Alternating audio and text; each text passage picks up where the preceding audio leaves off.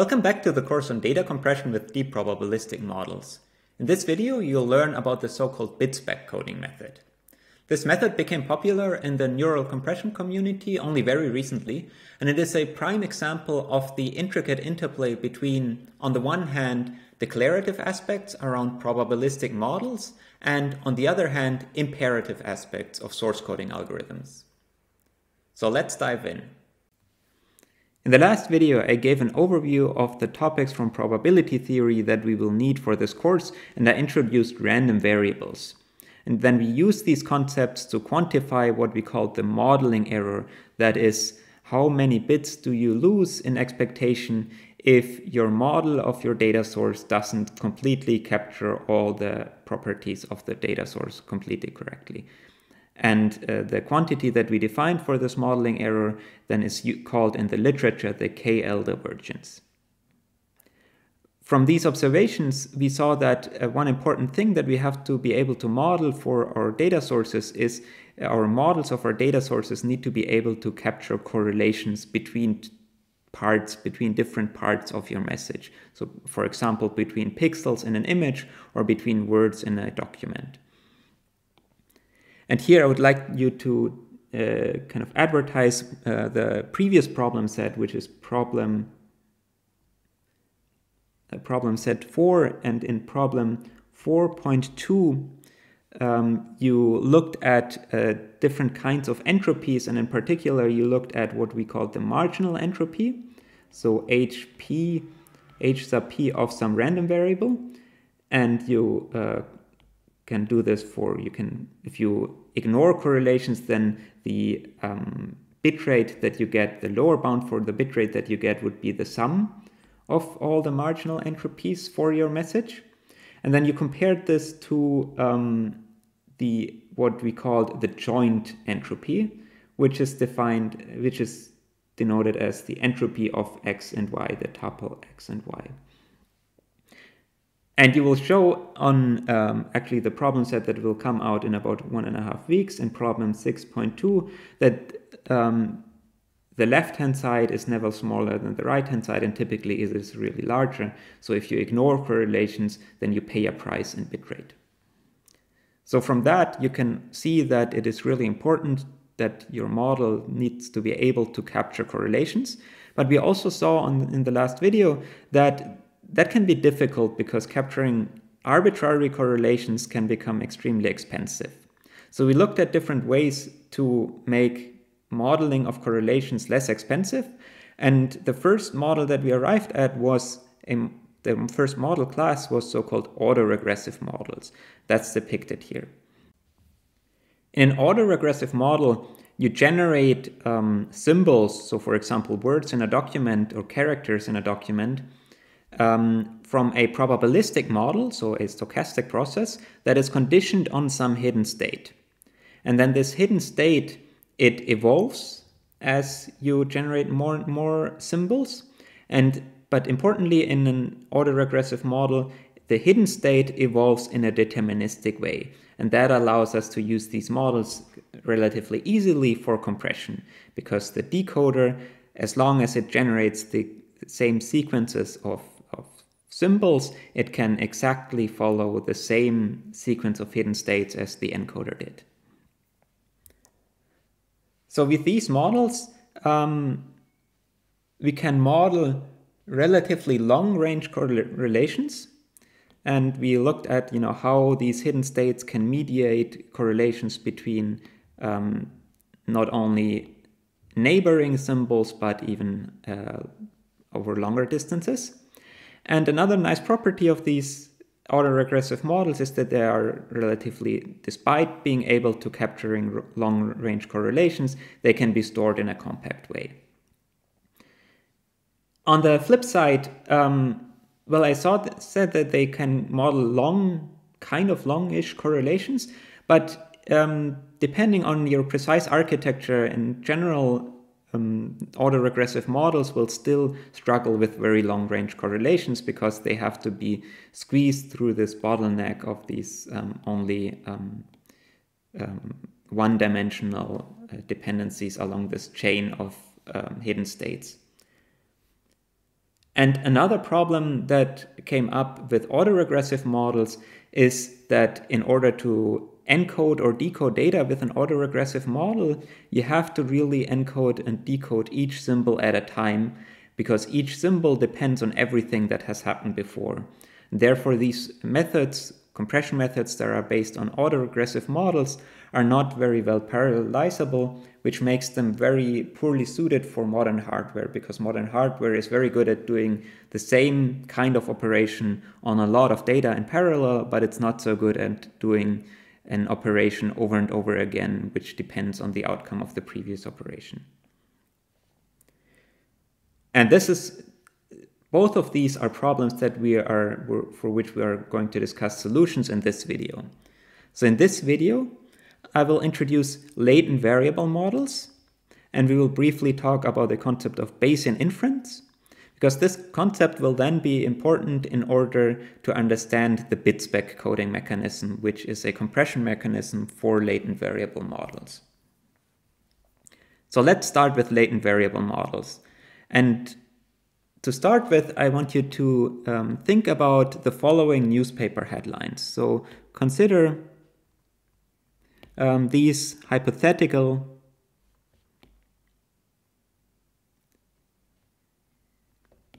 news headlines.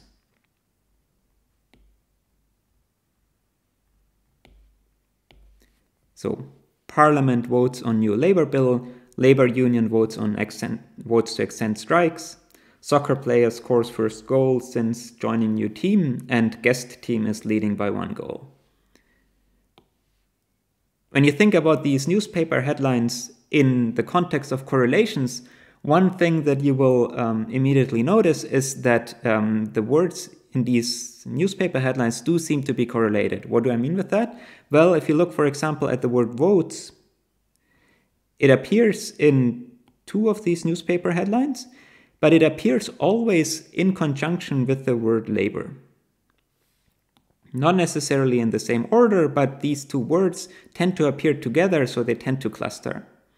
And then similarly, the word goal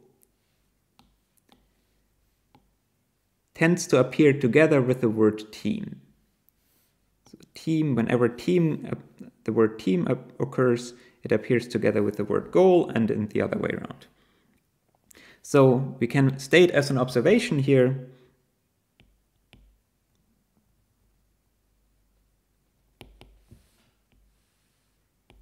that words within a headline are correlated. Words within, at least in this small sample of headlines, a headline appear to be correlated.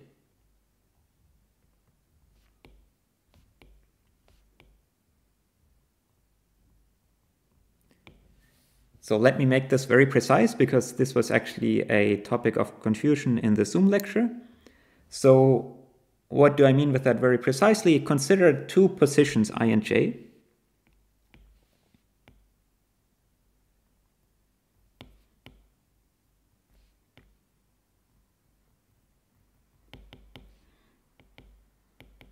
Where I and j are just marked kind of 2 positions in these headlines. So this would be first position, second position, third position. This would again be first position, second position, third position, and so on. And then the claim that I'm making here is that xi and xj, with which I mean the words at these positions,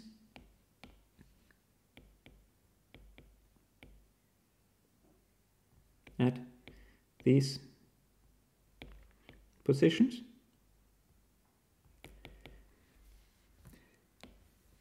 they are not statistically independent.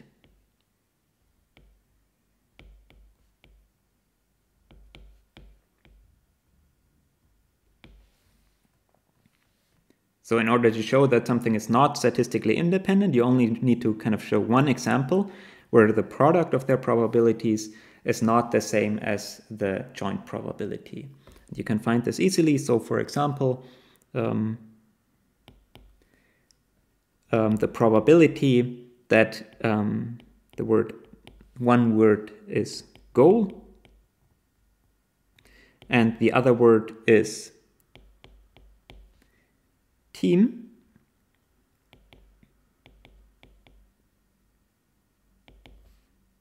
And you can easily convince yourself kind of from this example that if you think about these kind of newspaper headlines to continue in a larger set, that this joint probability is, you would expect this to be larger, strictly larger than the product of the marginal probabilities. So that probability that you find word goal at the first position, at position I, and the word team at the other position. You can already kind of see this here. So there are 2 sentences where the word team appears and 2 sentences where the word goal appears. So even if you ignore positions, you would kind of assume that out of these 4 sentences, kind of half of them have the word goal. So this, if you ignored positions, this would kind of be 1/2. This would also be 1/2. So you'd have 1/4 on the right-hand side, but on the left-hand side, there are actually half of the sentences have both words together. So this would actually, if you ignored positions, would actually be 1/2. And if you take positions into account, again, you will see that this left-hand side is strictly larger than the right-hand side. So these have to be, cannot be statistically independent, which means they are correlated. Now, how would we explain these correlations if we kind of talked about these newspaper headlines loosely? Well, it's kind of hard to explain these kind of in an autoregressive way, that we say, well, when we see the word votes, then that changes the probability of labor. That's certainly one way to think about it, but I would argue that it's kind of a difficult way to think about it. In particular, you will see here then the order changes, so it's apparently not even that important that they appear in this order. I think I would argue that an easier way to explain how these correlations come about is that you think about how were these newspaper headlines created? And they were created because there was a journalist who was working on a certain part of the newspaper, and that certain part was maybe the politics section. So here, both of these come from a topic which is on politics. Whereas both of these headlines are in the topic, we would call the topic here sports. And then once you know that you are in the sports topic, then it is reasonable to assume that words like team and goal will appear more often, more frequently in headlines, and whereas in the politics topic, they will not appear that frequently. So we can kind of draw a picture of how we think about this generative process. And this is actually, we'll actually see a lot of these pictures. So how do you draw this? So the model of what I call the generative process. And this is a technical term, generative process. So not just something I made up for this particular video, but you will hear this a lot. The notation kind of, you can either notate it like this. You have some variable, some random variable that is the topic.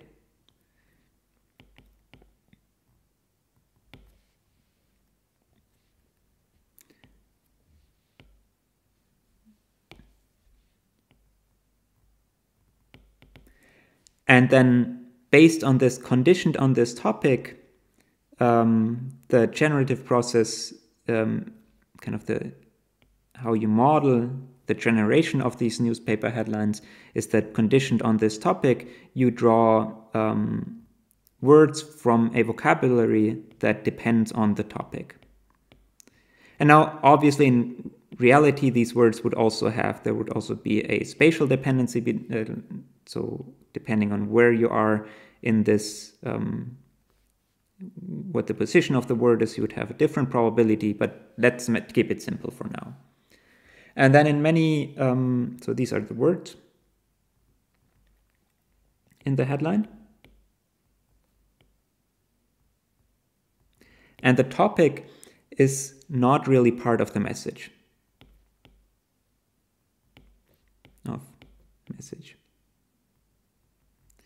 And that's what's called a latent variable.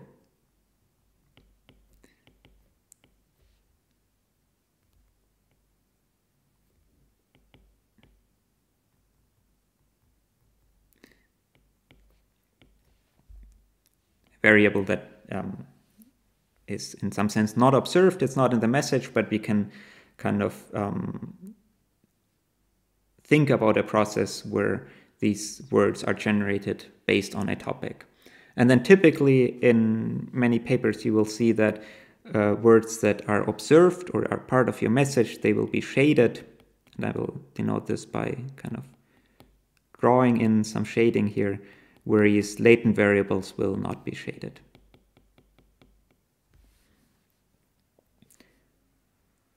This is a kind of one way to draw it, kind of an abbreviated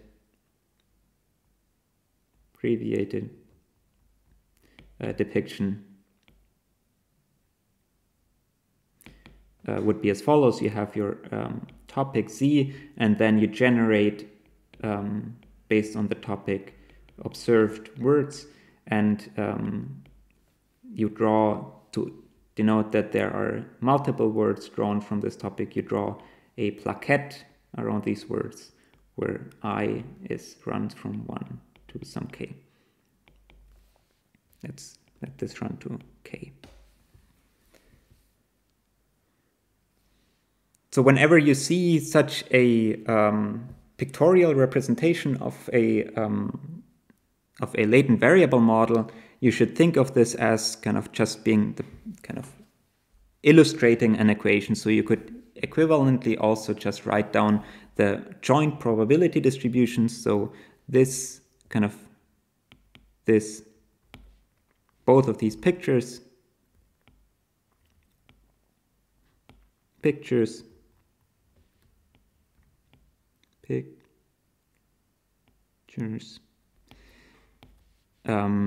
illustrate or denote a joint probability distribution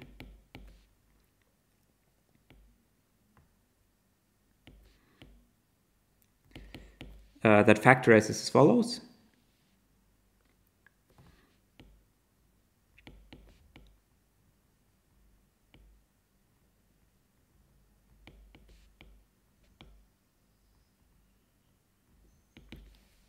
Joint is P of the message, and the latent topic is some probability of the latent topic times the probability of the message conditioned on the latent topic. And now specifically in this case, we also assume that this, for simplicity, that the message is probability of the message conditioned on the topic is just a product of probabilities of each word conditioned on the topic. Now this may seem like a very simplistic model, and it somehow is, but models of this kind are actually very powerful, and they're used a lot in order to sort models, sort large collections of documents into interpretable categories. So these kinds of models are called topic models. Just as a side remark, we're using it here just as an example, but just so you know, these are actually widely used in practice. So for example, one model is called, one very popular model is called Latent Dirichlet Allocation, or LDA, which was first used for natural language by Blye and Nguyen in 2003. And before that, it was used in genetics before in genetics by Pritchard. and collaborators.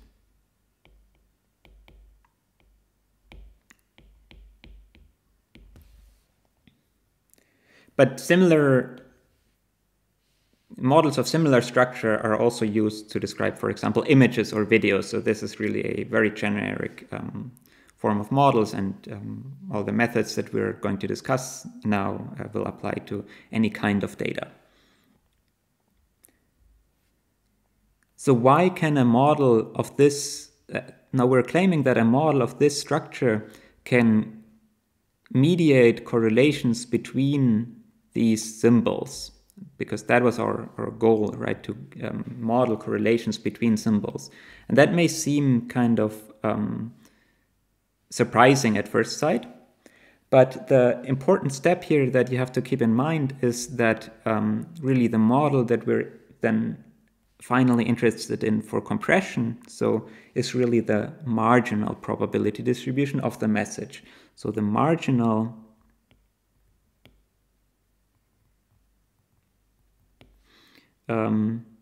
distribution of the message X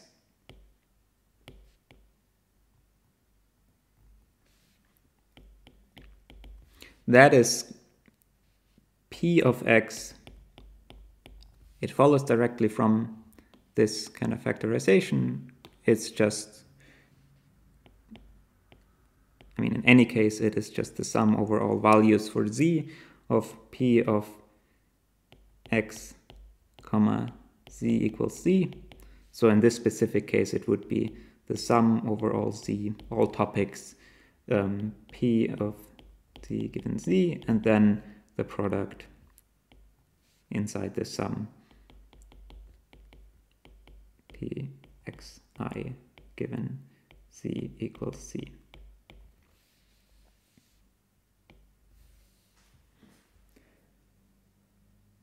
And I'm now claiming that a model of this kind, let me actually highlight this marginalization, this is important. I'm claiming that a model of this kind can indeed capture the kinds of correlations that we discussed here. For example, like that words are correlated in this way.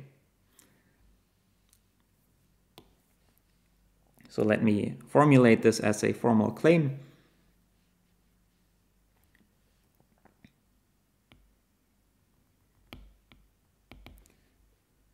This kind of model can capture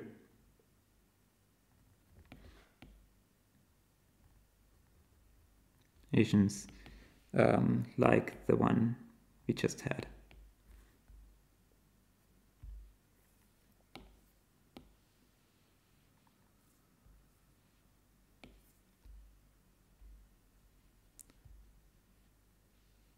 Like this one.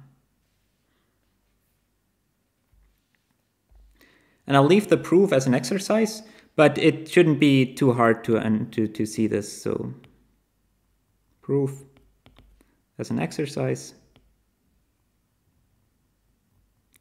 Essentially, just think of a kind of the simplest model that you can come up with. In this case, maybe a model that has only the vocabulary goal, team, vote, and labor, only these 4 words. And then you can make, for example, the vocabulary and it has only 2 topics, politics and sports.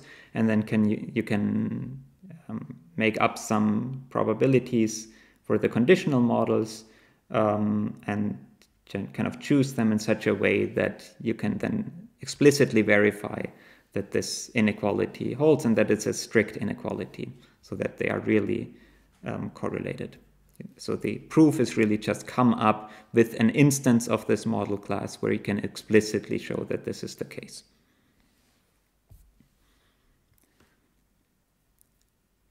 So now we've kind of seen 2 classes of models that can model correlations. One were autoregressive models, and we've seen how we can use them for compression, and you did implement a compression mechanism that used autoregressive models. And the new class of models now are these latent variable models. But the point here is that these are not that obvious. It's not that obvious how to use a latent variable model for compression. And the problem here is that this probabilities distribution of the data, which is really the only thing that we're interested in order to compress the data, the message X, this is kind of implicitly defined. So it's kind of a very complicated model. If you assume that maybe we have a lot of topics, it's kind of a complicated equation here. How do you actually use this for compression? And that will be kind of the topic of the rest of this video. So the topic here will be data compression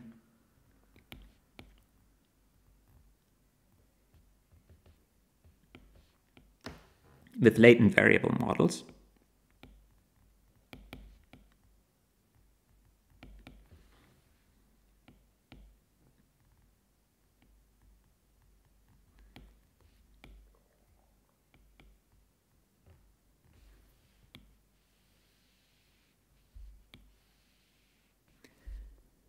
So again, to keep it self-contained, we have a model. We assume that we have a model of a message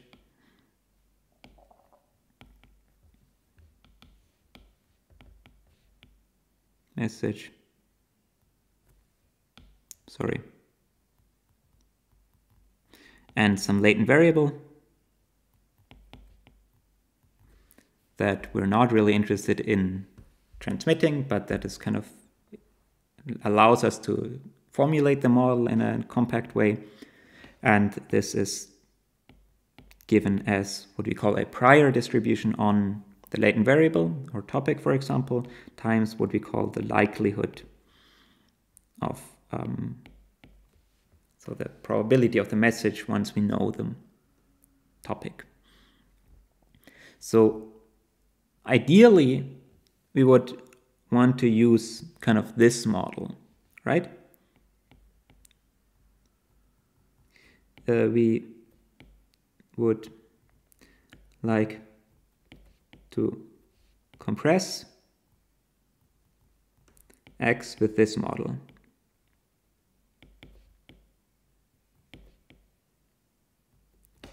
So what I mean with that is we would like to, for example, build a codebook that is optimized for this probability distribution and then encode our model or our message with that codebook. But obviously the problem is that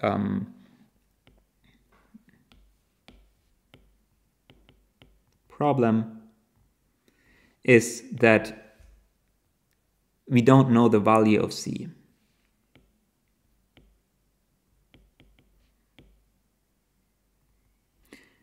Maybe on the encoder side we do. Maybe we know that the message, the newspaper headline is in some part of the newspaper, so we know the topic, but we assume that the decoder, so the receiver of our message, doesn't know C, so they wouldn't be able to know which kind of these, what to condition on here. So we don't know value of Z. And that will bring us to a couple of different ways how you could compress latent variable models, and I'll discuss several ways in this video. But I would also like to highlight once again now to the new problem set, point to the new problem set.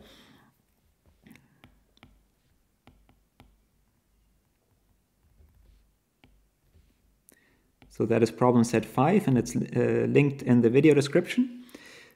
Because on this new problem set, you will literally implement 3 different approaches to compress data with a model of this kind. The model will have a very similar structure to our topic model from the previous page. It will just be not for natural language, just to keep things simple. It will be a more toyish model so that you can easily try out different ways and don't get distracted by intricacies of natural language. So in the problem set, you will implement and compare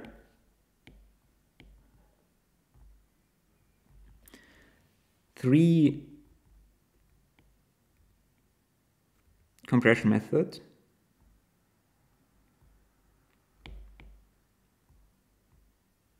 for latent variable models.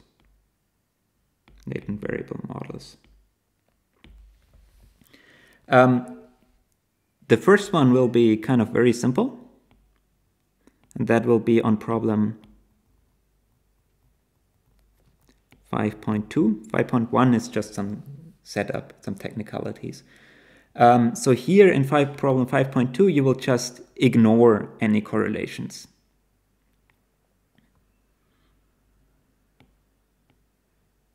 So you'll treat the words xi or the symbols xi as independent, and therefore ignore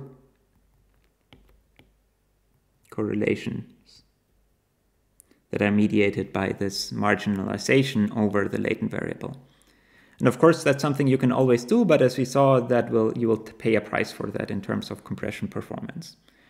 The next method that you will implement is in problem 5.3, and we will discuss this below, is what we call the map estimate.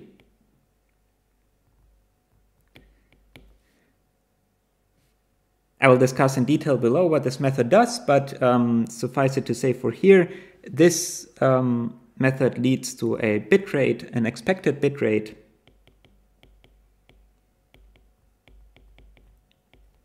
of the message that is given by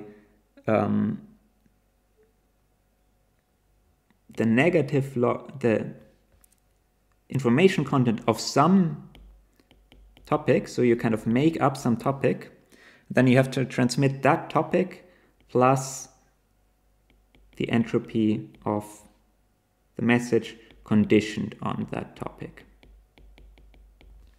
And I should say here in this independent method, the expected bitrate will be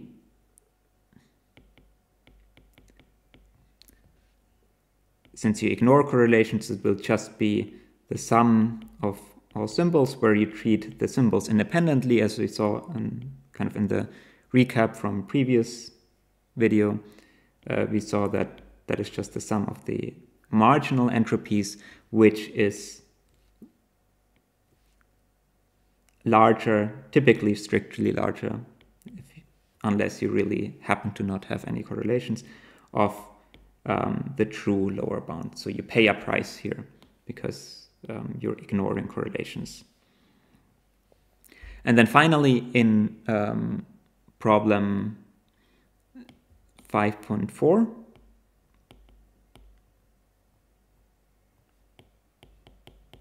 you will implement bit-spec coding,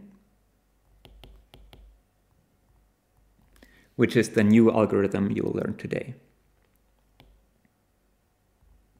And it turns out that this method actually leads to an expected bit rate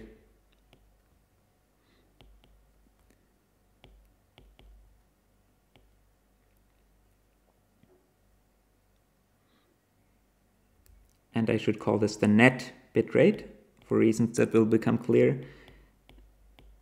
later, is really actually just the entropy of the data. So different to this first problem where you have this overhead, you no longer have this overhead, at least the net bit rate will be exactly the entropy of that data. And you will both be able to understand this from theory, but you will also evaluate it empirically. And here's are the results that you should obtain. You should find that you will evaluate it on messages of different lengths, and you will find that for very short messages, for example, this this map estimate, which you implement, will have a very large overhead. Will actually be a very bad method. It will, for very long messages, will become similar to bit-spec coding, but the naive method, which completely ignores correlations, will always be worse than even for long messages will be worse than both. And you will be able to understand where all of this comes from.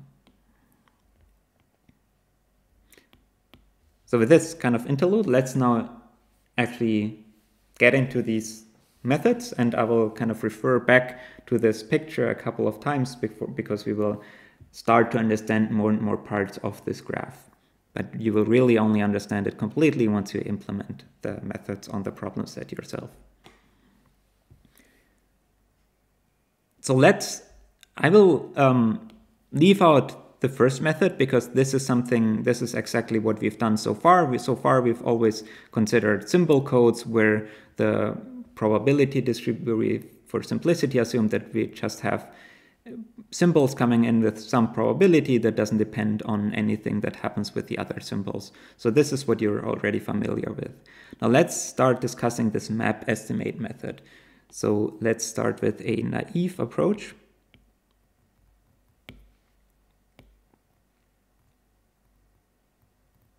Which is the map estimate.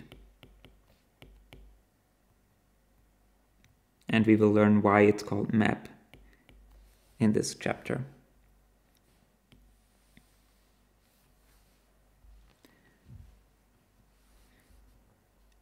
So we again have a model, just so that we don't, because it's out of the view. So the model, the joint probability is again a prior on z times what we call a likelihood p of x given z. And now the idea behind this naive approach is very simple. We will just kind of make up a value for this latent variable, and then we will transmit that and then encode the message conditioned on that made up latent variable. So the idea is encode some value z for this latent variable capital C. So just some value. And we will encode that using a lossless compression method that needs some entropy model, and the entropy model will just be this prior distribution. And then we transmit this. And then once we've transmitted it, we can encode, or once we've encoded it, we can then encode the message X using now a model that we can define, that is now the model P of, using a compression code that uses the model that is based on the model P of X conditioned on C equals C. So once we condition this on a specific value, this is just a probability distribution over the sequence of symbols, so we can now encode as we're used to. So in particular, in our case, this is particularly simple because this model is now just the product of all the symbols. So now it is, now that we're given a value for this latent variable, these symbols are what is called conditionally independent.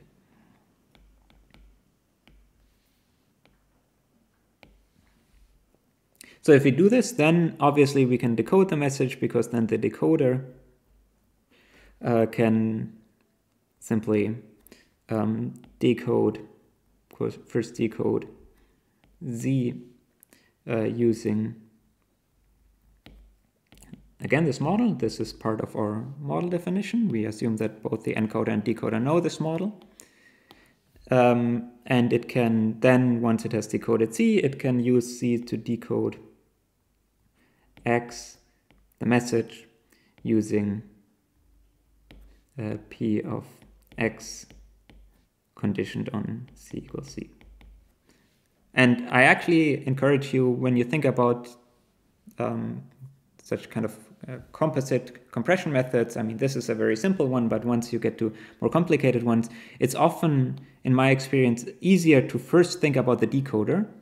And then in the decoder, you can, for example, see here, well, it here in this step, it needs this value z in the second step, but it can do that because it got this value of z from the first step. So you can kind of verify more easily that these things work because the decoder is kind of on the coding side is often more difficult because the decoder has less information. The encoder has the entire message, so it can encode things in arbitrary order, but the decoder is kind of more complicated because it first kind of more constrained because it couldn't swap these two steps. That wouldn't work. All right, so you should know how kind of to implement it, and in fact in the problem set you will be guided how to implement this. You just have to fill in a couple of steps that were left out. What is the bitrate that you will get from a method like this? So what is the bitrate?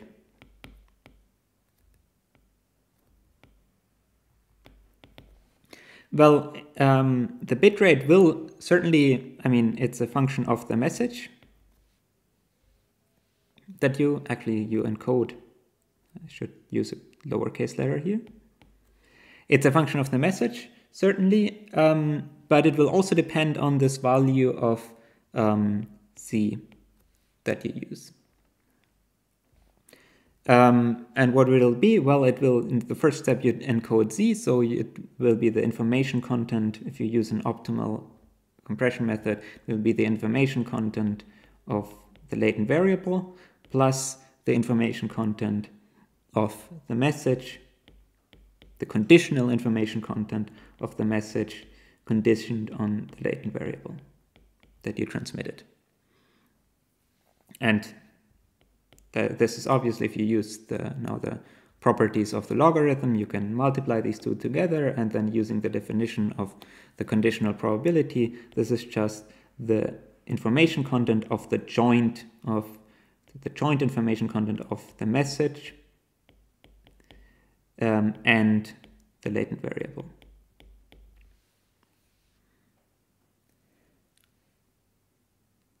And so again, this depends on the latent value z that you kind of made up. Now the question is, which value z should you choose? Well, obviously you should choose the one that minimizes this bitrate. So let's then choose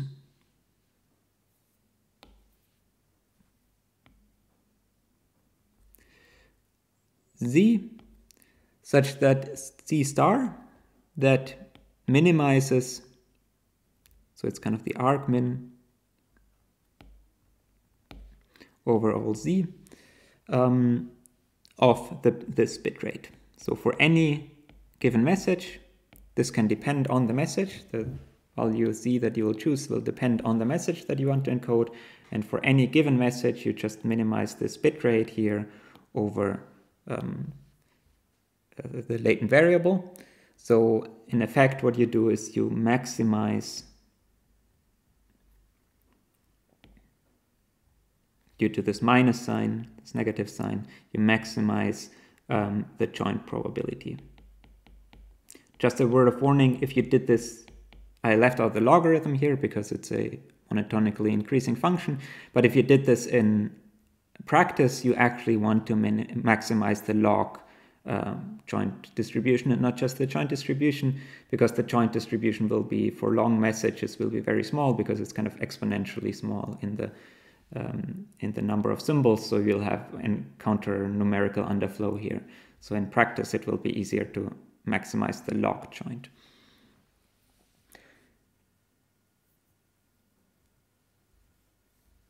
And this z is called, this z star, if you maximize this, is now called the maximum a posteriori.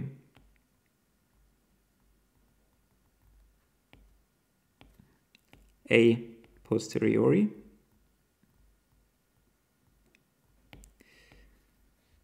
Estimate, or also the map estimate of z. And we'll see in a second why that is the case, what this maximum a posteriori means. but just for now, keep in mind this C star, if you maximize the joint probability for some given data, for some given message over the latent variables, it's called the maximum a posteriori, or map. So this is the bitrate that you get. Now, is this a good bitrate or a bad bitrate? Well, in order to answer that, you have to calculate kind of the overhead. So what is this overhead?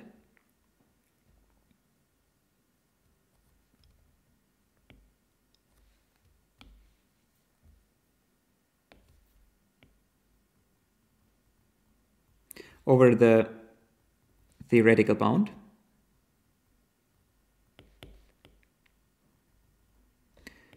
Well, it's the bitrate with C star of x minus the theoretical bound is the information content of the marginal distribution. So what is that? That is the bitrate is given here. So it's then the negative logarithm of the joint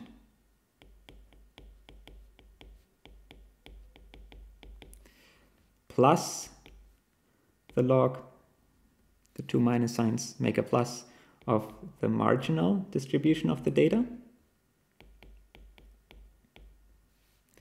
So you can simplify this to just the negative log of the fraction between the two. And then the fraction between the two is nothing else but the p of z given z, conditioned on x being the message.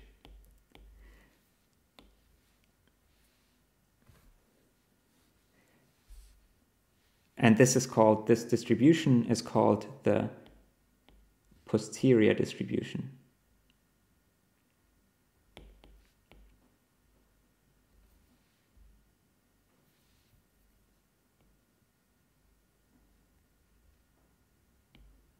And this will appear later again, and we will understand better why it's called the posterior.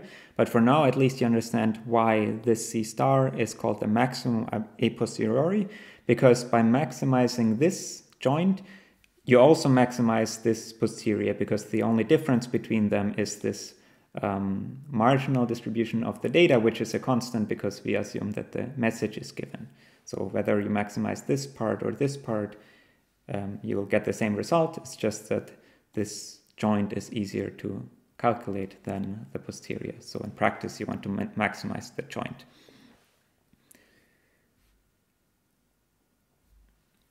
So that's the overhead that you have. And obviously this will be, in practical situations, this will typically be positive. So this will, I mean, it is not negative, but it will typically be actually larger than 0, because it's a, if it were 0, that would just mean that the probability of C having some specific value is 1. So that would mean that there's only one, that this probability is kind of a degenerate probability. For any typical probability that you will get out here, there's some non-zero overhead. And you can actually see this in the problem set if I paste the image again, that you will kind of the final result that you will get from the problem set. The overhead that you will find is kind of for this map method, which is the orange line, you'll see that the overhead is very large. So this is the number of bits per symbol. The compression rate, the kind of normalized bit rate, is very large for very small messages. The overhead becomes lower and kind of becomes negligible for long messages. But for short messages, this is kind of an important overhead.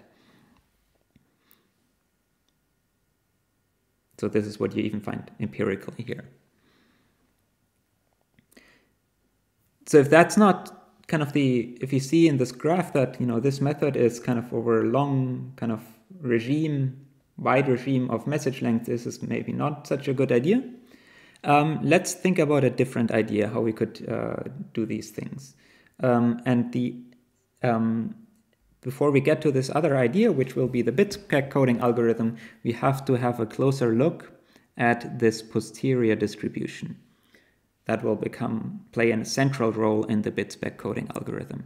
So let's have a closer look at this posterior distribution, and the process of calculating the posterior distribution is called Bayesian inference. So that will be our next chapter.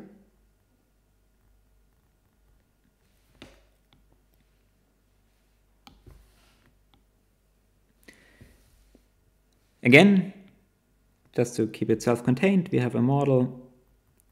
The joint distribution is given by x, z is p of z times p of x given z. And again, we assume that we know x, at least on the encoder side. And let's assume that we don't know z, the value of z. And that's why we get this overhead. So if we knew z, then this probability would have only a single peak with probability 1, and then the overhead would be 0. But if we don't know z, then this probability distribution is kind of broader, has kind of values that are not exactly 1, and then the logarithm will be smaller than 1, and something that's smaller than 1 will lead to a positive value, so we'll get a positive overhead. That's why, therefore, map estimate method has an overhead.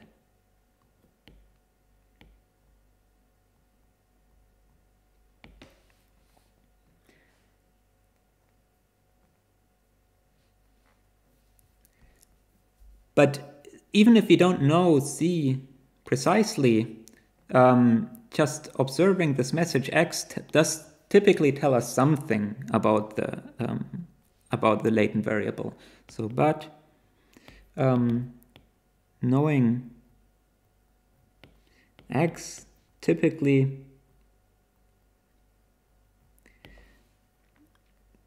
reveals some.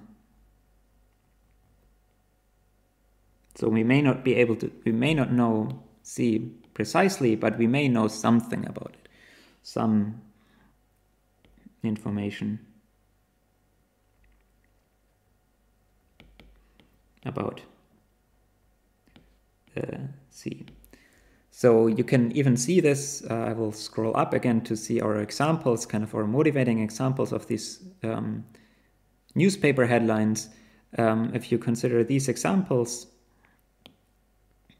then we were able to kind of deduce that the first two sentences were probably from the topics, the politics topic, even though nobody told us about that, but just kind of by looking at these words, we were kind of able to deduce what topic these came from.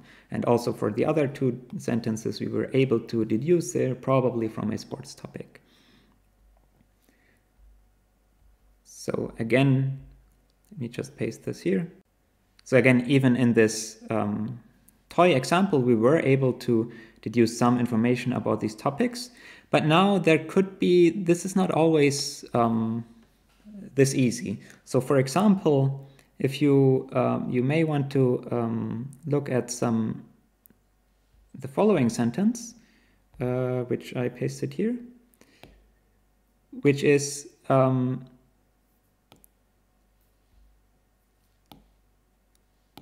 so, however, so here we were able to kind of find out what the topic was, what the latent variable was, the value of the latent variable was. But however, there can still be some ambiguity. Even if you know the message, there can still be some ambiguity.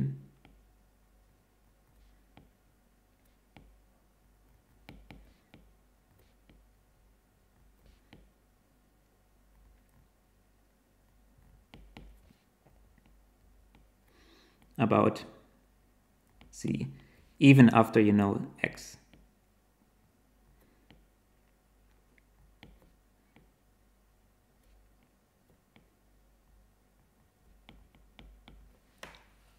And that's kind of illustrated in this example, where we see Parliament votes on aid for community sports teams. So we see the word votes here, which is kind of from the politics topic, but we also see the word teams, which we kind of expect to find in the sports topic.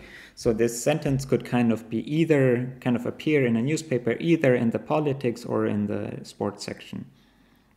So we are somehow uncertain about this, and so that means that in order to make a statement about the latent variable, we shouldn't say, the latent variable is politics, that the topic is politics or is sports or is something. We should only make kind of probabilistic statements, or we can only make probabilistic statements. We make probabilistic statements about Z. And these probabilistic statements are precisely the posterior probability distribution.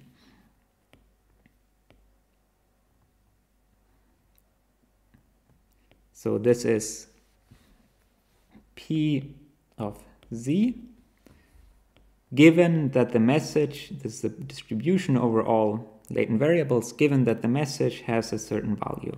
So the posterior, it's called the posterior distribution because it looks at the distribution of Z, not kind of in general. That would be the P of Z. This is the prior. This is what looks at the distribution of probability of latent variables in general, kind of before we see any message, therefore it's called the prior.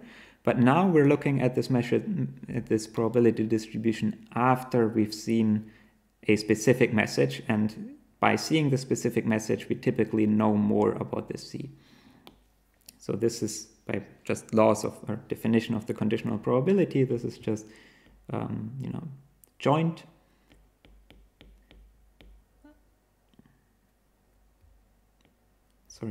X equals X given Z divided by the marginal P of X equals X, where the marginal you would typically have to kind of calculate it explicitly.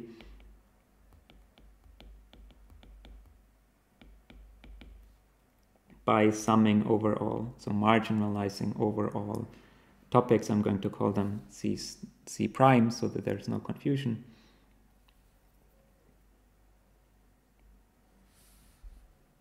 P of C equals C prime, P of X equals X, C equals C prime. So this step is called Bayesian inference.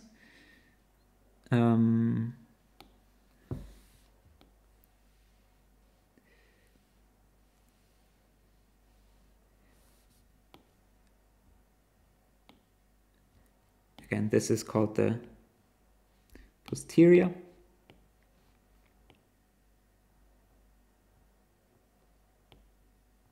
And kind of in this context, it should be easier to understand that this is called the prior.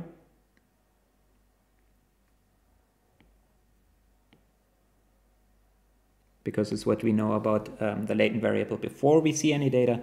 And this term is called the likelihood.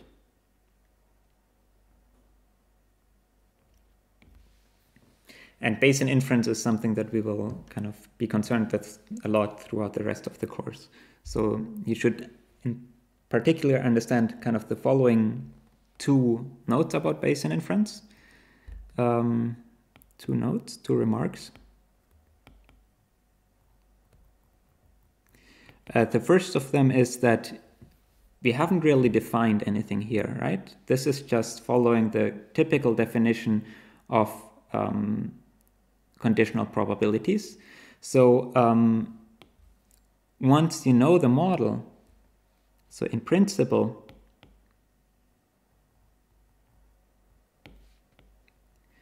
the posterior distribution, this is really known. Is known once you know both the joint distribution, so P of X and C, which is often then just called the model, and X, so the data on which you condition. So in principle, you can always calculate it because it's just defined by this equation, and you should know all parts of this. In practice, however,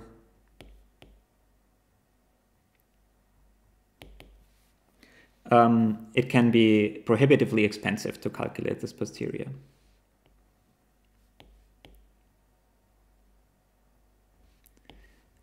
Calculating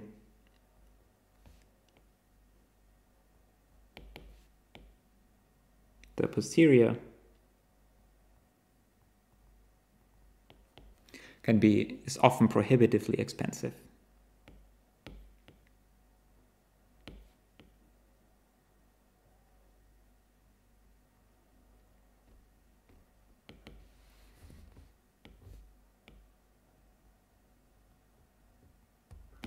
And for that reason, we will introduce in lecture 7, just as a remark,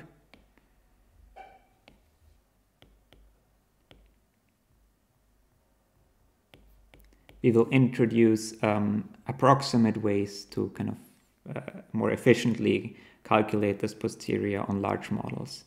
So we will introduce approximate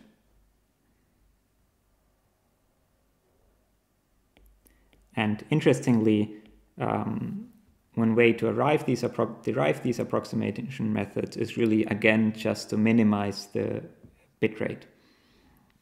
So kind of very well motivated from a compression perspective. Approximate Bayesian.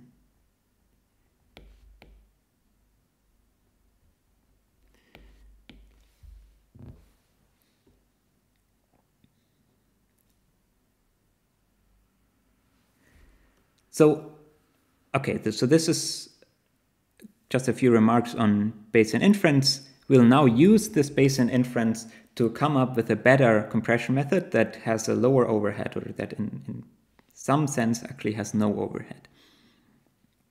And to understand this, I think it's a good idea to understand where this overhead really comes from, kind of in an intuitive way. And for that, I think it's very instructive to look at this kind of example sentence again, which said Parliament votes on aid for community sports team. And we said that for this example sentence, we cannot really say with certainty whether it's a politics or a sports topic. So if we were to compress this sentence with our naive method, then we kind of have a choice, right? So understanding the overhead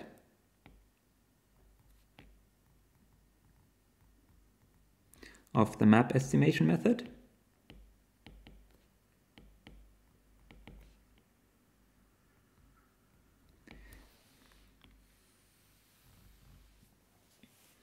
So at this example, we could encode the sentence star. I'm going to call this star.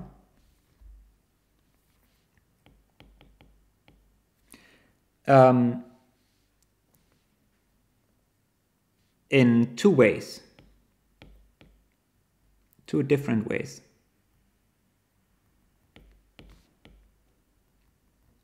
One way would be that we say, well, we encode it as something. We first say that we decide that the topic is politics. So with C, we encode Z equals politics, and then we use then we use model P of X given C equals politics to encode the actual message.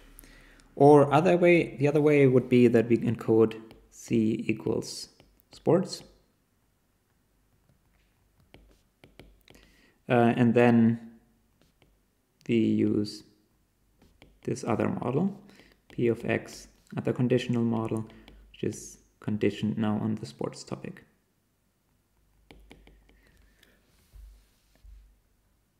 And what's important now to realize is that the very fact that there are these two different these two different ways to compress the same method, they would lead to different compressed bit strings.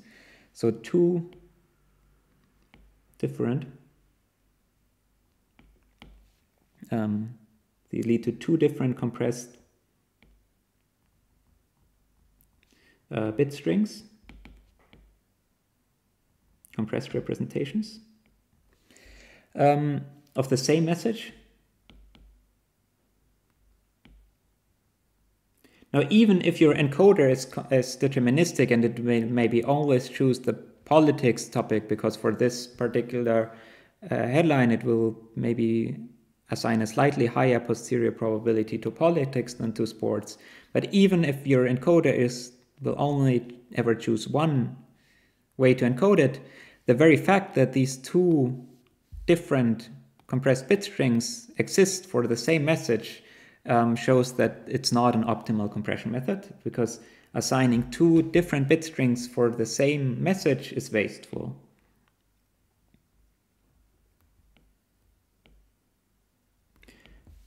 And the reason is simply because now that other bit string, the bit string that you get out from method B, which even if you never use it, that could otherwise have been used for some other message.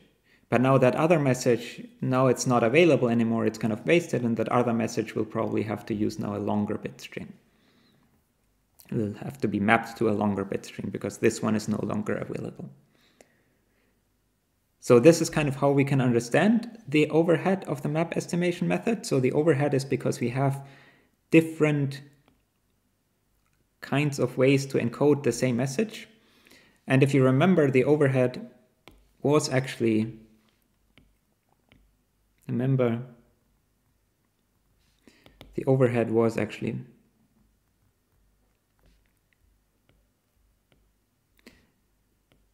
exactly the information content of the message under the posterior.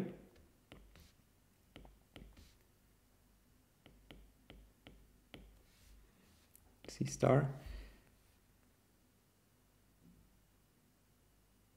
Sorry, the posterior.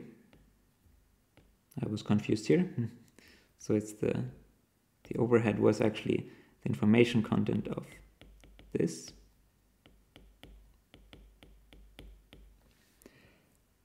So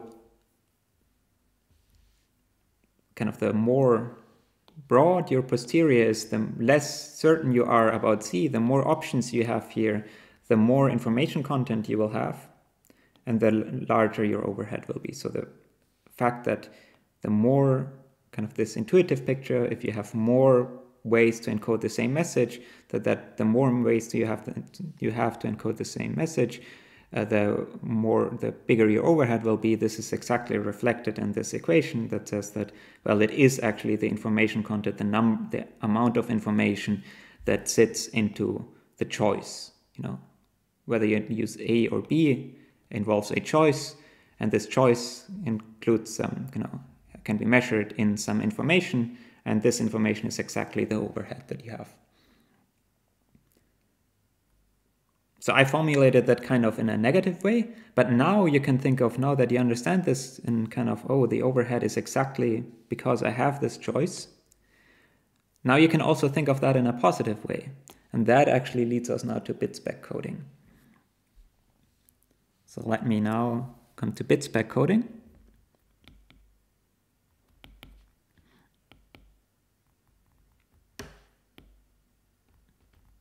And the idea here is Well, if I have this choice, and this choice is exactly what leads to this overhead, why can't I use this choice to my advantage?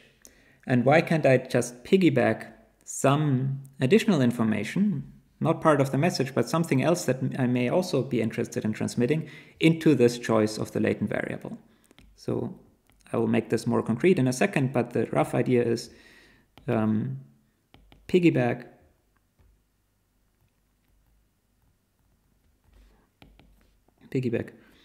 some additional message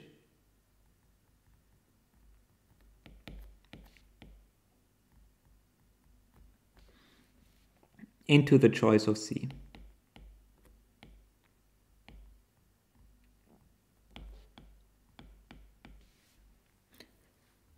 And this is kind of a very general method. We will actually see in the next video that just with this idea, you can already, if you take this to an extreme, you can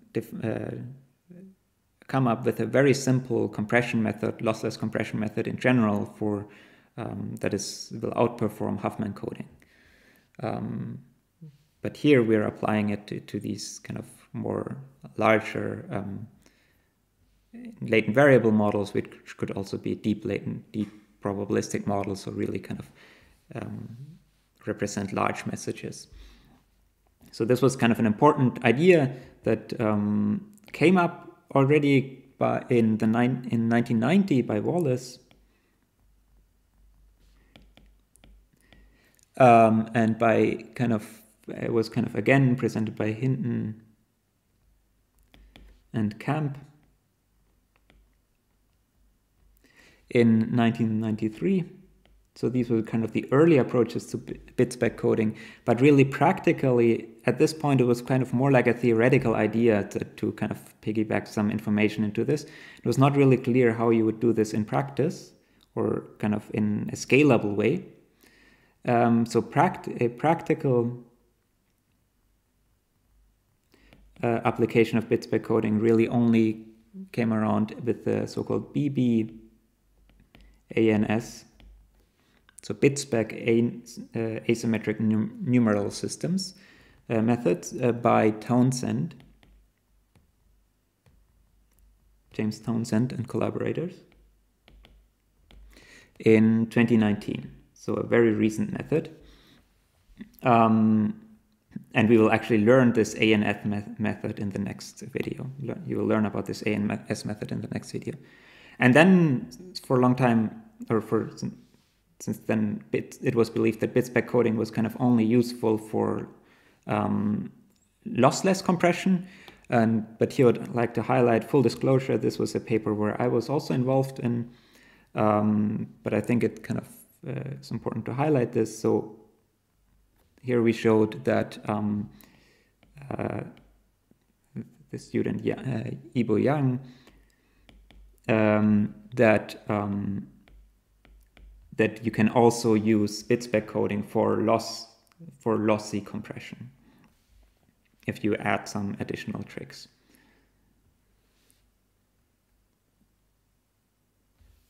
So let's make this a bit more concrete. So what do I mean with piggybacking some additional message into the choice of Z?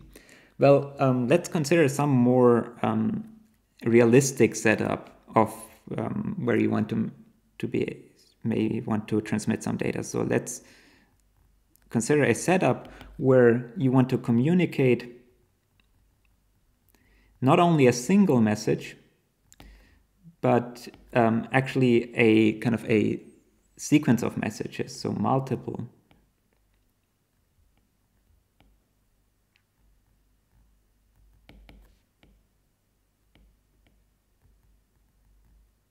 Over the same channel.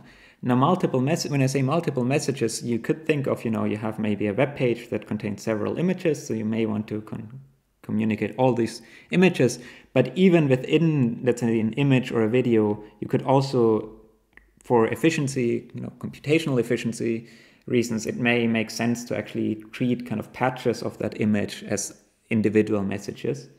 So for example, then these multiple messages could also just be multiple image patches.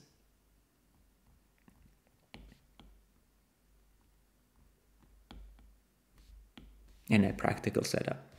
Let's say you want to communicate them over a single channel.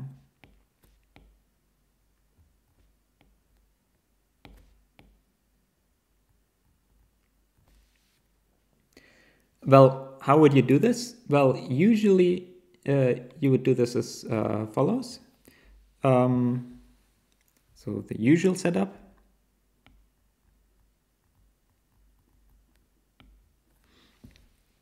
You would take these messages.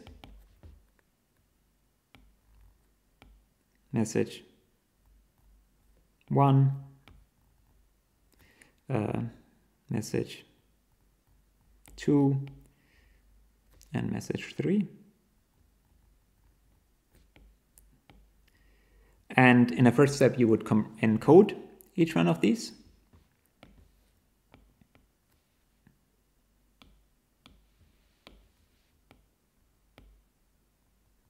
So compress them to some sort of, compressed bit string. I'm just going to make up some bits.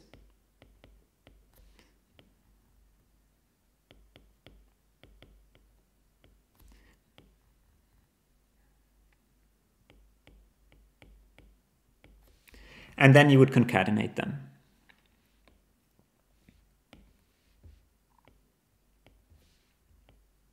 So you'd end up with some long bit string, 0, 1, 1, 0, 0, 1, 1, 0.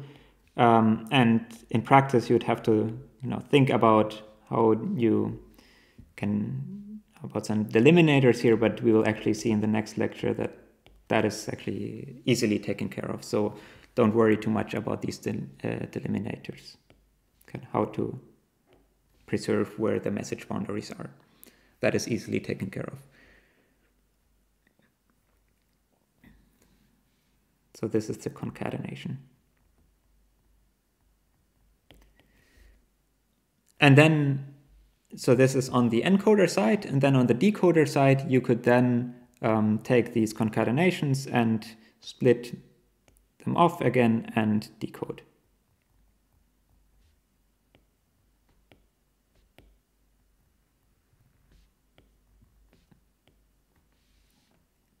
So you get again message 1, message 2,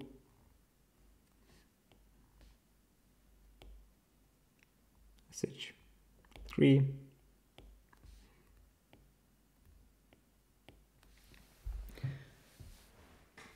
so this is kind of the usual setup.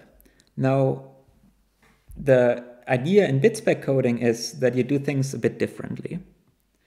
In bit-spec coding, you think of it in a more holistic way. So in bits,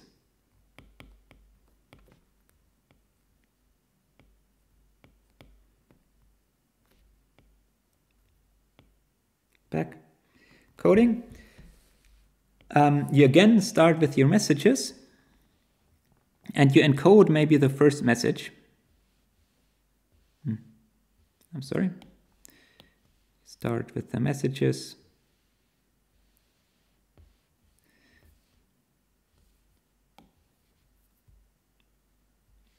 And you encode the first message, like in the usual setup.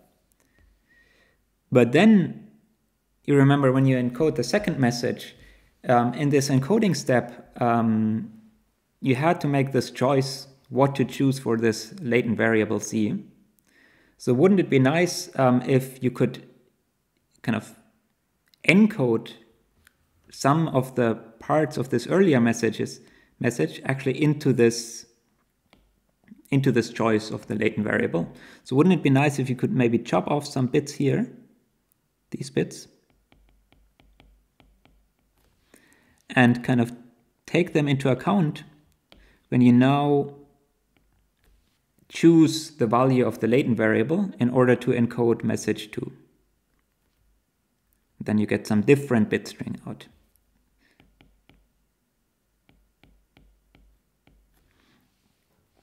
And then once you encode the third message, you can again have to make a choice for this latent variable, this what was the topic, for example, in our newspaper headlines examples. So again, why don't you just take some bits here, and depending on the values of these bits, you make your choice between which latent variable you use to encode the message if there's some ambiguity. And then again, you will get some bit string out.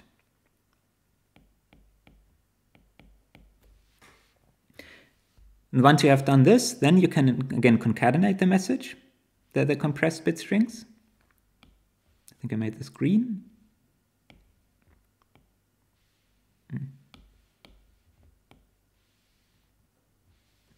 But now you only have to concatenate these leftover parts.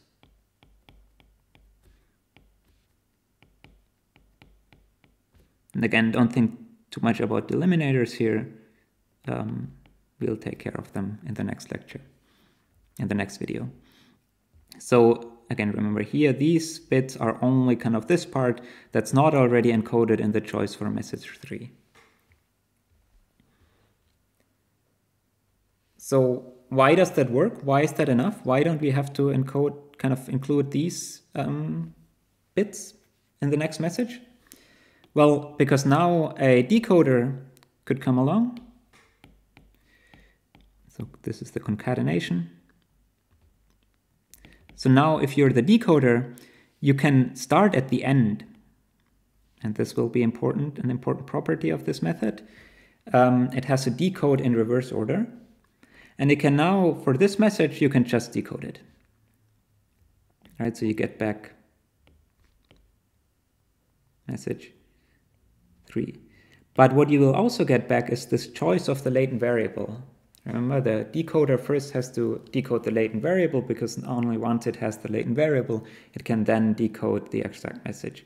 So it will also get back these bits from here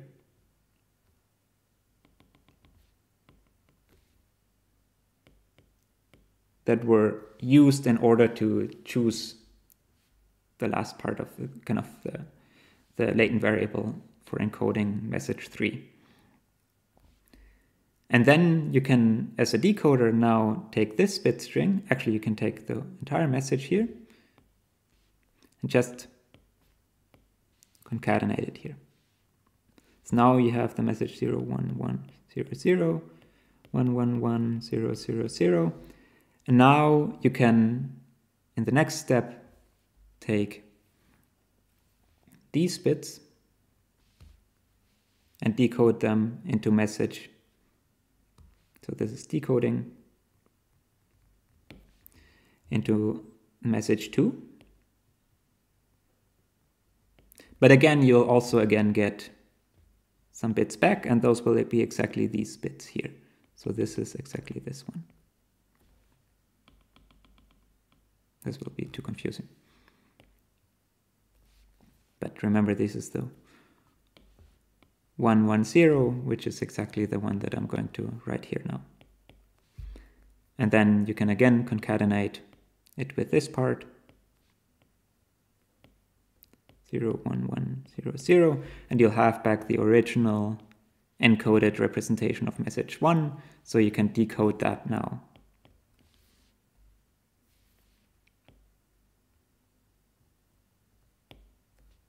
Into message 1.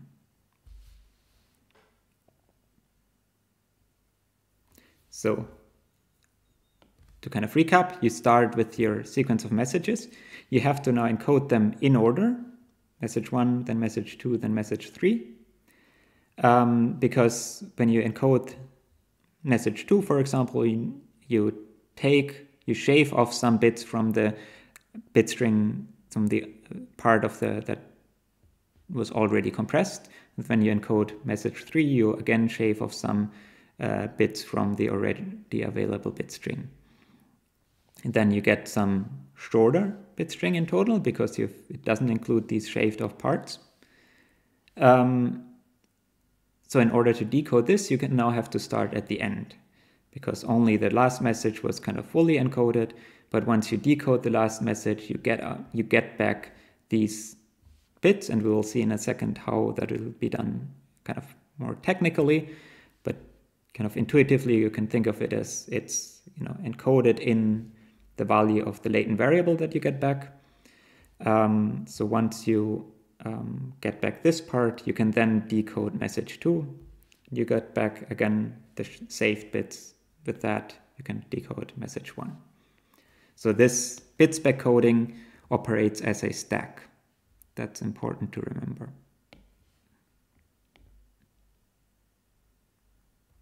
As a stack, i.e.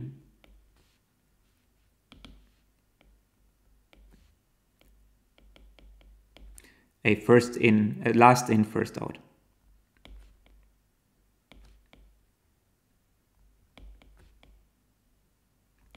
Data structure. Okay, so this is kind of the overall idea. How do you actually do this? Well, let's actually just write down an algorithm that does precisely this. So let's actually write out here, right next to it, so that you can compare it, an algorithm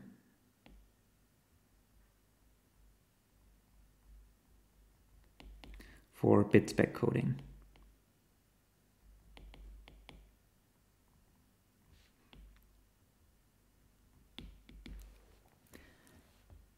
Let's first write out the encoder, but again, when you go through these notes, I actually encourage you to read the decoder first, because it's probably easier to understand why things are done on the decoder side, and then from that follows what you have to do on the encoder side. So you have a subroutine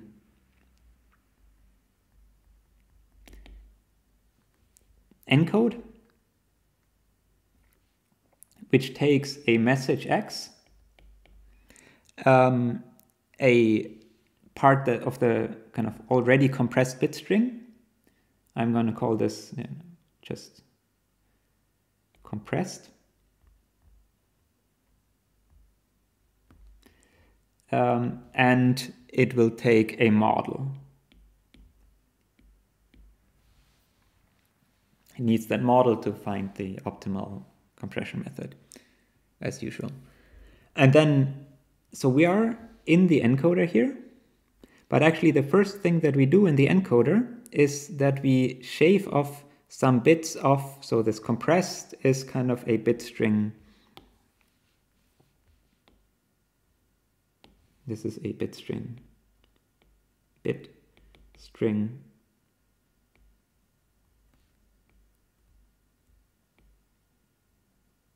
of the things that we've already encoded. So if we are encoding here the second message, then the compressed part will be the part that's already been encoded. And if we are encoding the third message, the compressed part will kind of be the concatenation of these, like this part. So in the first step, we will shave off some bits from the already compressed message, and we will use that in order to decide which latent variable we will choose. And so how do you shave off some bits? Well, you can just decode them. So we are in the encoder, but we are actually decoding now. That's the first step. We are decoding, so we're setting C to the decoding from compressed. So compressed is a variable name here. Using a coder that is built upon, and now I'm just going to state it, and we'll see in a second that that's really the optimal model to use, that is built upon the posterior distribution. So that is optimized for the posterior distribution. So remember, the encoder knows the message. So it also knows the model, so it can, in principle at least, calculate the posterior, and then it can build a compression method, maybe like a Huffman code or something, from that probability distribution and can just use that Huffman code or whatever other compression method it uses to take this bit string and just read off a code word that it then decodes into a value of C. Then in the next step, we encode. We actually now do precisely what we did in the map approximation as well. So we now encode X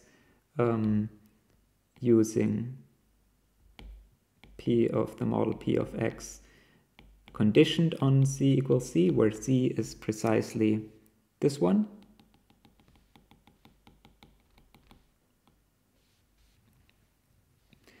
And then we encode Z, and you'll see in a second why we do that at the end, using the prior distribution.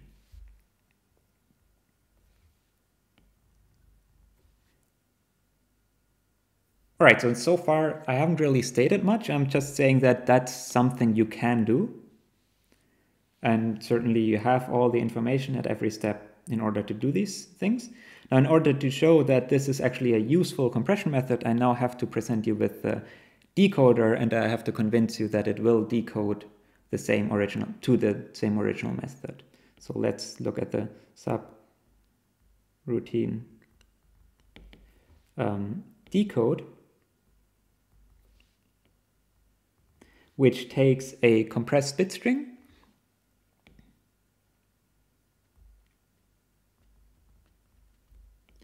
and a model, the same model. Actually, we have to return, obviously, here, the compressed bit string.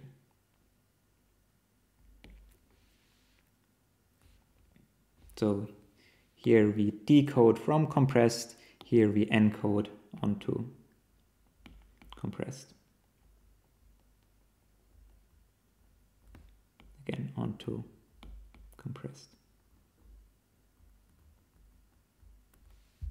And then we return the compressed bit string.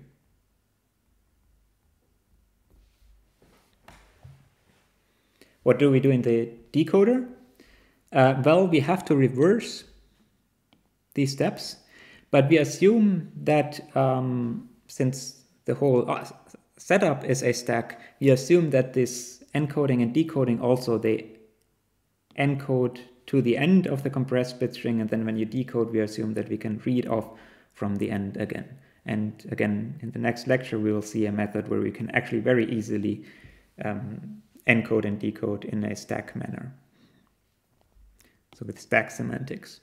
So therefore, if we want to invert all these steps, we have to do them in reverse order, because we can pop off things from the stack now in reverse order only.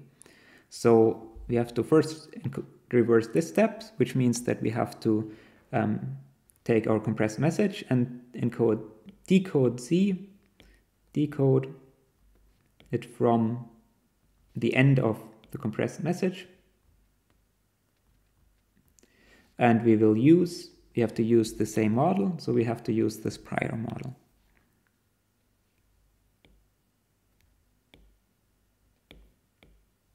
To construct our decoder. Then we have to invert this step. So now we know C, so we can now decode from compressed.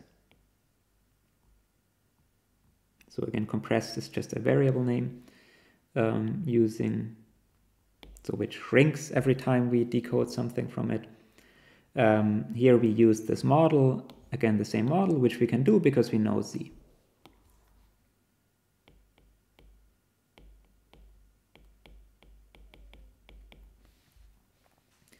And finally, we have to kind of invert this step. So now we have to do inference again, Bayesian inference. And we now have to encode, even though we're in the decoder, we have to encode Z onto compressed.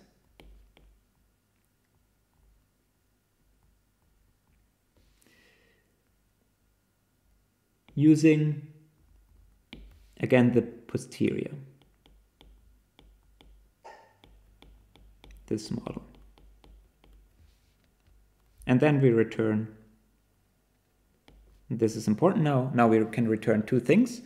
We can return the decoded message, but we can also return the compressed bit string,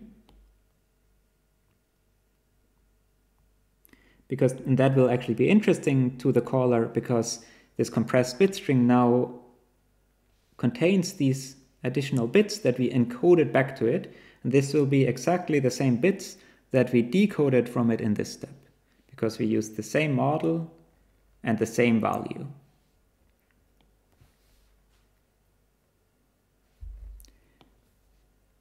All right, so with this, half of the proof kind of is done. So I've kind of shown you that you can now implement a routine that does kind of roughly what is depicted here pictorially.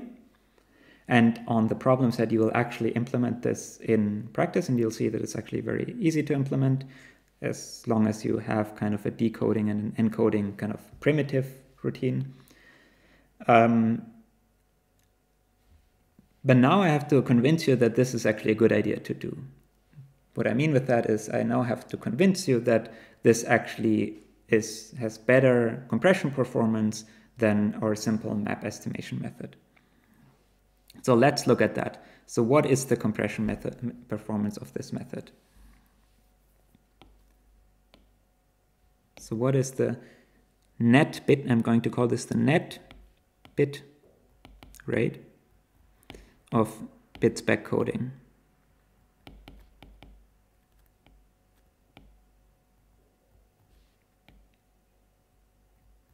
So why do I call this the net bit rate? Well, bits backcoding here in this scheme, it maps a message to a bit string, but that message also contains some bits from the previous message. So in total, if we're only interested in encoding a lot of messages, and we're only kind of interested in then to create a short bit string in total, we should kind of discount these bits from the length of this message. Right, so the net bit rate will be the length of, for message 3, will be the length of this encoded representation minus the number of bits that we piggybacked into it, because that's kind of some additional information that we will get out in the end when we decode. So the net bit rate is therefore our net of value x, the message x, is the information content of actually quite similar to our map estimation method. It's we have to encode, we encoded first the message conditioned on z, and then we encoded the value of z using its probability distribution, its prior probability. But then in order to get the net bit rate, we have to deduct from that what we get back, which was we decoded some bits from, we got C by decoding it from some original compressed message, and we did that with the posterior distribution. So that decoding consumed a certain number of bits, and that number of bits is precisely the information content of the latent variable that we decoded. So you notice that I'm leaving out a lot of, rounding up to total bits, and that actually has a reason. So in the next video, we'll actually learn about methods that can really deal with these kind of so-called stream codes that can really deal with, effectively deal with fractional numbers of bits. So it really makes sense to say that, we really got out a fractional number of bits here. We'll learn this in the next video. So what is this? Well, let's calculate that. So that is then the negative logarithm let's use the properties of the logarithm of, well, the first part here is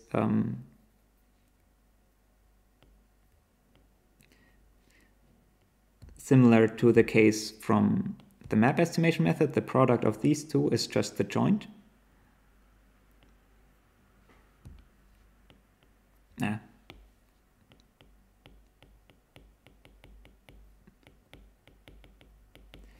And then we have to deduct, so this will appear in the denominator now,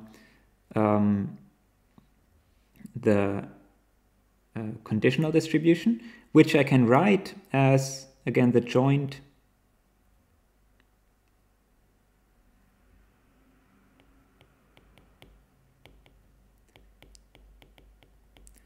normalized by the marginal distribution of the data.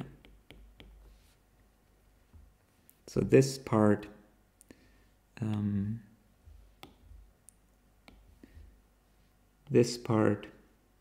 here comes from these two terms.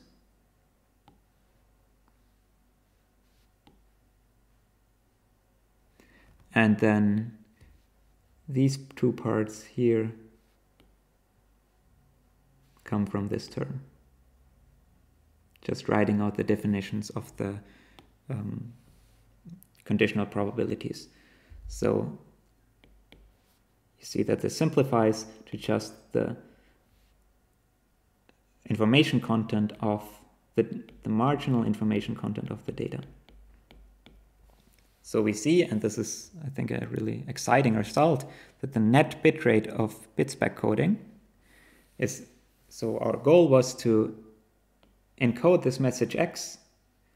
In order to do this, we kind of worked around a lot with these latent variables and kind of decoded latent variables from unrelated kind of bit strings that were given to us from previous messages and things like that. But in the end, what we get out is that the net bitrate is just the information content of the data, which is exactly what an optimal lossless compression method would get. So therefore, bit-spec coding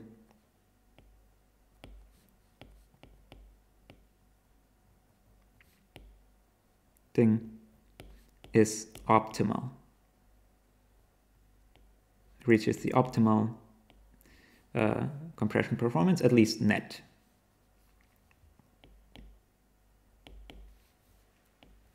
So for a sequence of many messages, the total compressed bit string will be kind of the sums of the total, kind of the lower bounds. And you can actually, when you implement this, just to advertise one last time, the problem set, when you implement this, you will indeed see that with bit-spec coding, which is the green line here, it will actually have the lowest,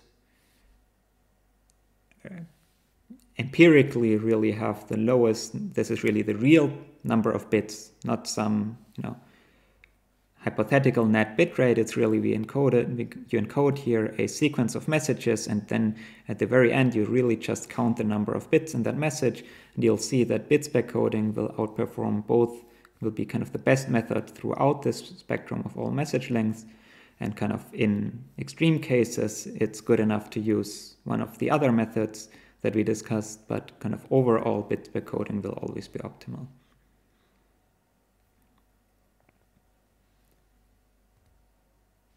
And this result that bit-spec coding is optimal, if you allow me to scroll up again, now also justifies why we used the posterior here, because we showed that by using the posterior distribution to decode values Z from the compressed bit string, by using this distribution, we obtain optimal compression performance. Certainly, if we had used some different distribution, we would not, in general, get optimal compression performance. And that is indeed something that we will be concerned with later. So what are the kind of the next steps here?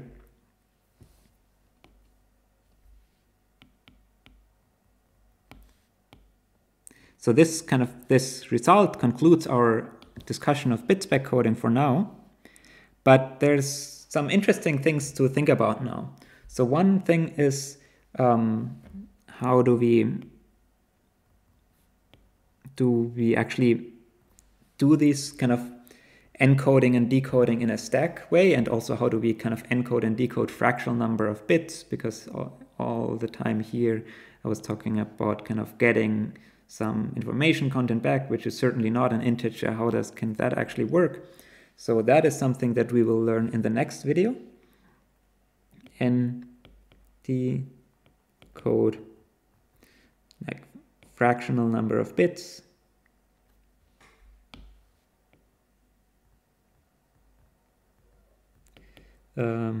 Numbers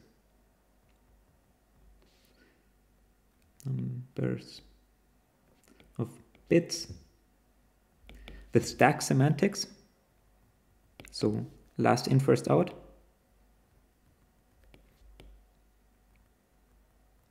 And the reason why I haven't shown you this yet is because we will see that the method that we learn asymmetric numeral systems can actually be interpreted itself as an application of the bit spec trick. So you will see that, again, applying this bit spec trick to in some kind of extreme case will very naturally lead to a method that can encode and decode very easily with stack semantics, and it makes sense in a certain way to think about fractional numbers of bits in this sense. So you no longer have to round up as you did in symbol codes.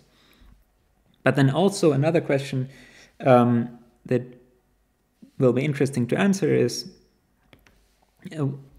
I told you that in practice, so we needed this posterior distribution to implement bit spec coding. But I told you that in practice you often can't get the exact posterior. So what if we don't know the exact posterior?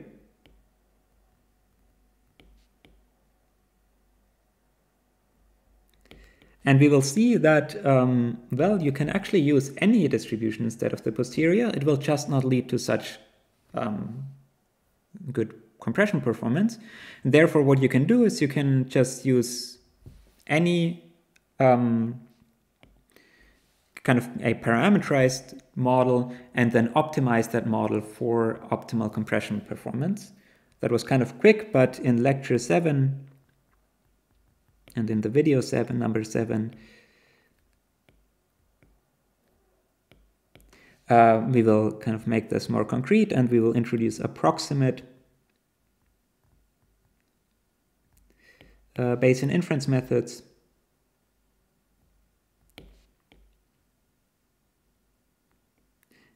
And again, you will see that one very popular method, which is called variational inference, will result simply by will directly fall out from minimizing the net bit rate of bit spec coding. No additional argument required. And then finally, we will be concerned with, how I kind of motivated everything like in here with kind of toyish models.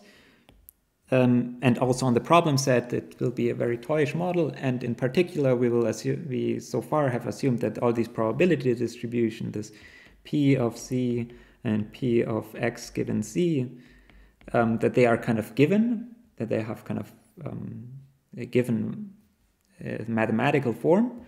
But in machine learning, you're often, dealing with kind of complicated data, and you can't really write down these probability distributions, so you want to learn them.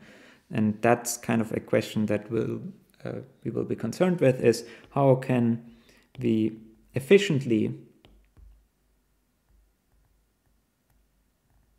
train these models? And in particular, how can we train deep latent variable models?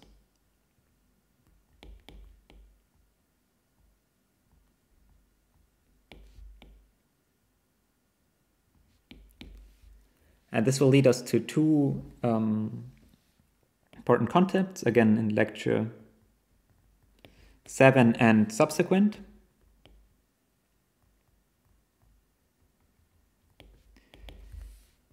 On the algorithmic side, this will lead to an algorithm that's called variational expectation maximization.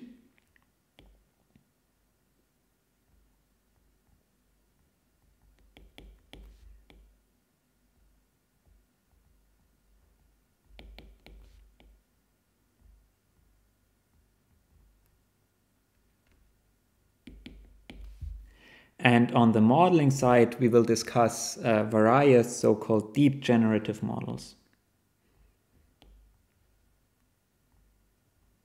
And these models will be very different from what you may be kind of familiar with from, let's say, supervised machine learning, where you're typically interested in the opposite direction, where you get some, let's say, some image, and you want to kind of then detect something on that image.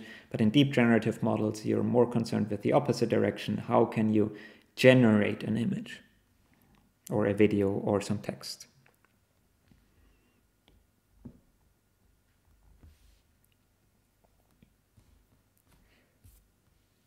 So these are all topics that we'll discuss later, but they will kind of, a lot of these things that we'll discuss will directly follow just from considering this